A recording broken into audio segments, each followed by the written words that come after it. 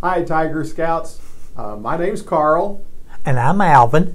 and we're going to be looking at the Tiger Adventure Team Tiger today. And so let's just get right into that adventure. Requirement 1 says to talk about some of the teams that you're a part of.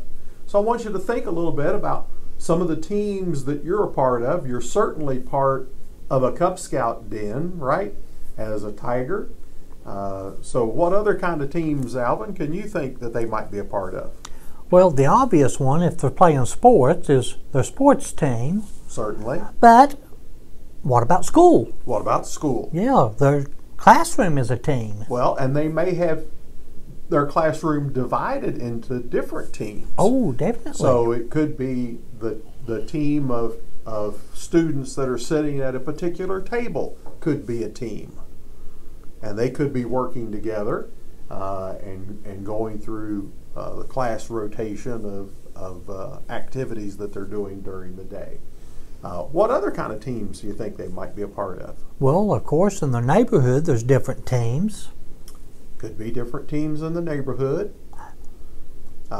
Maybe at your place of worship, whether it's a Sunday school class or some similar type of class for your particular age group, they could be a team as well that you're a part of.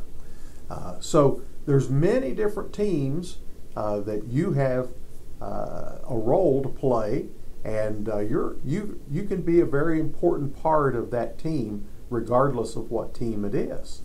Okay? And Carl, I think that one of the most important one is their family. Their Absolutely. team. Absolutely. We don't want to forget that family team because you're a very important part of the family team. Well, let's look at requirement 2.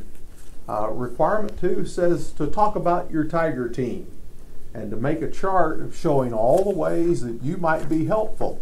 And so we have a den duty chart, and I don't know if in your particular den you have something like this, but there are certainly a number of activities that you can have a part in, and maybe it's good for your group to kind of rotate through or change up from job to job, perhaps from meeting to meeting. So let's talk about that den chart there a little bit, Alvin. Okay, before we talk about each position, let's talk about why we have a chart and why the team is important. Okay.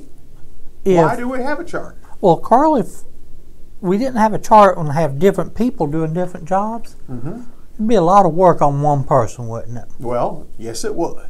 So with the duty chart for the den and different people having different jobs to do as part of the team, it makes everything go quicker, easier, smoother, and they can have a lot more fun.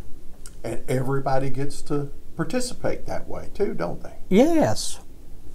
So, on our chart here, there's different jobs. One is help set up. That's an important job. Yes.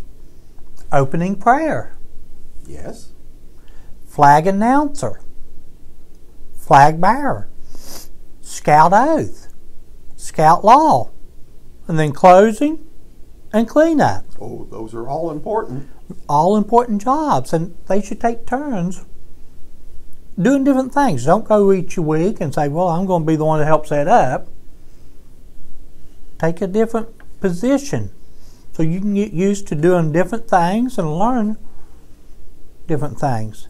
That's right. You could be the flag bearer one week where you're bringing the flag in for your opening ceremony in your den.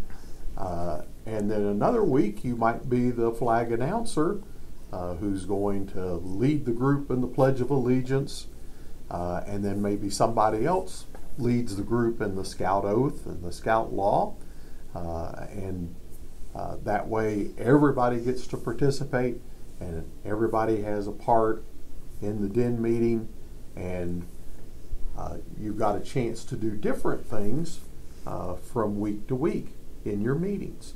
So that DIN chart just kind of looks a little something like that, just a little something easy to fix up. Your DIN leader may already have something like this, and so this is just a suggestion of what you might have in your particular DIN. Requirement 3 talks about picking a job that you can do for your family, and something that you could do, at least 3 times in the next 3 weeks for your family, because you play an important role in your family, that family team that we talked about earlier. And so there are certainly some chores or tasks that you can help out with around the house. Isn't that right, Alvin?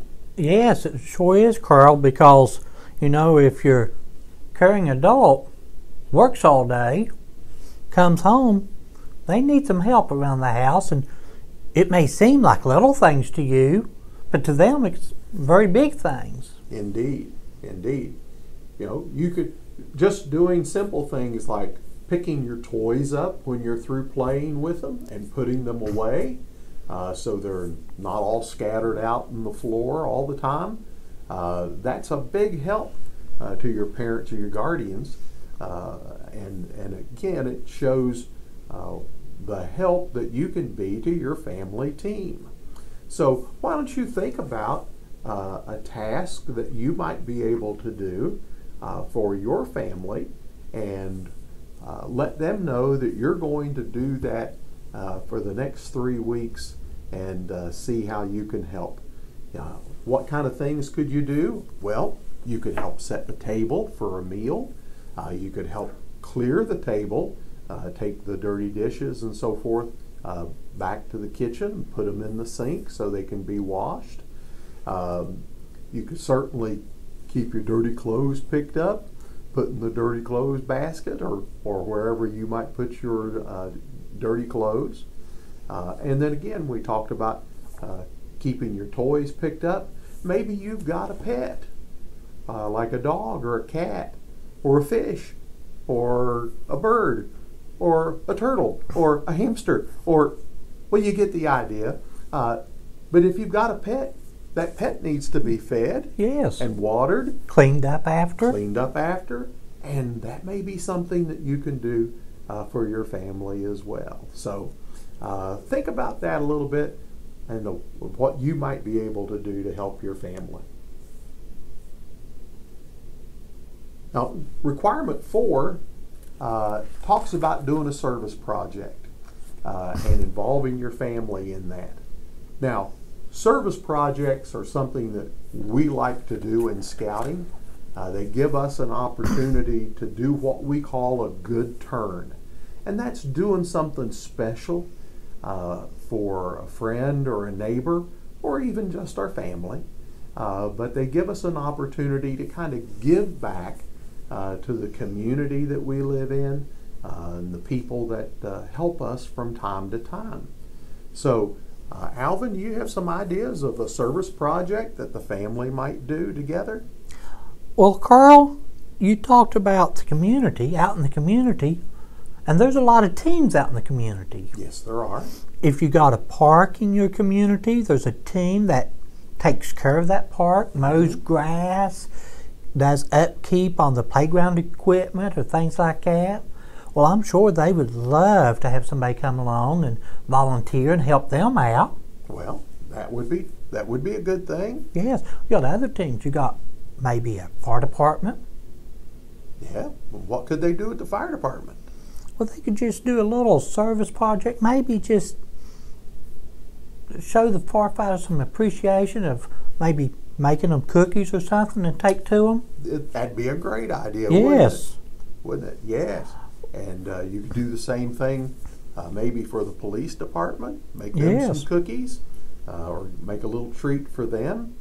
I'm also thinking that the place where you have your meetings, the place where you have your DIN meetings, it may be at a church building, it could be at a community center, but a lot of times places like that, they need a little help making sure all the trash is picked up outside the building, because some people, aren't very careful with how they handle their trash, and sometimes it can wind up getting in the flower beds or just getting scattered in the yard or the parking lot around the building where you meet.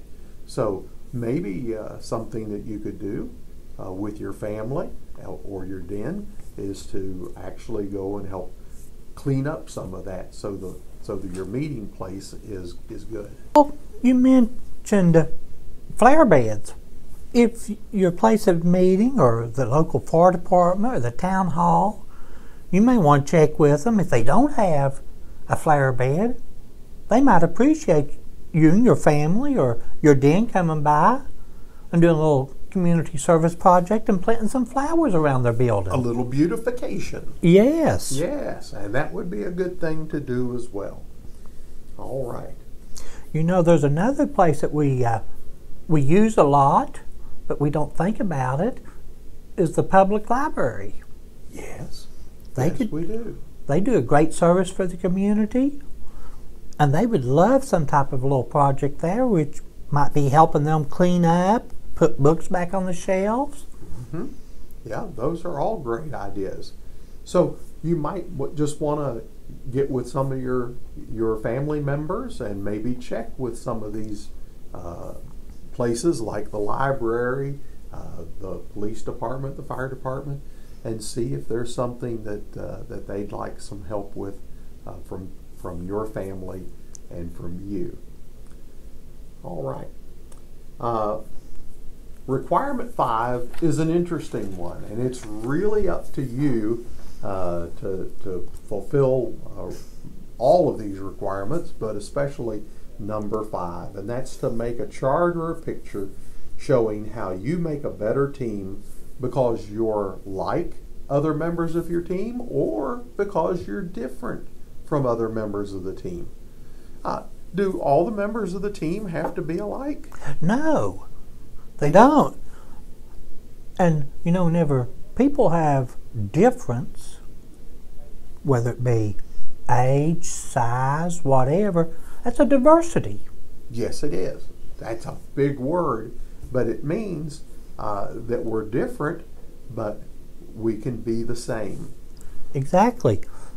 I like the chart here in their Tiger book that they fill out and list like their favorite sport, their favorite music, favorite food, because everybody don't like the same type of food. Everybody doesn't like pizza? Well, they like different stuff on pizza. Oh, okay. Yeah. I suppose you're right. Yes. All right. So that's something, Scouts, that you can do is to show how you're similar or like other members of your Tiger Den, and how you're different from other members of your Tiger Den. And that'll fulfill the requirements for item number 5 for this adventure. Okay? All right. Well, Alvin, I appreciate you helping me today, going over these requirements for Team Tiger. And so Tiger and your adult partners, we'll look for you to get engaged and get busy and to work on some of these requirements so that your Scout has the opportunity to earn the Team Tiger recognition item. So thanks for being with us today, and we'll see you later. And remember, it's great to be alive in scouting.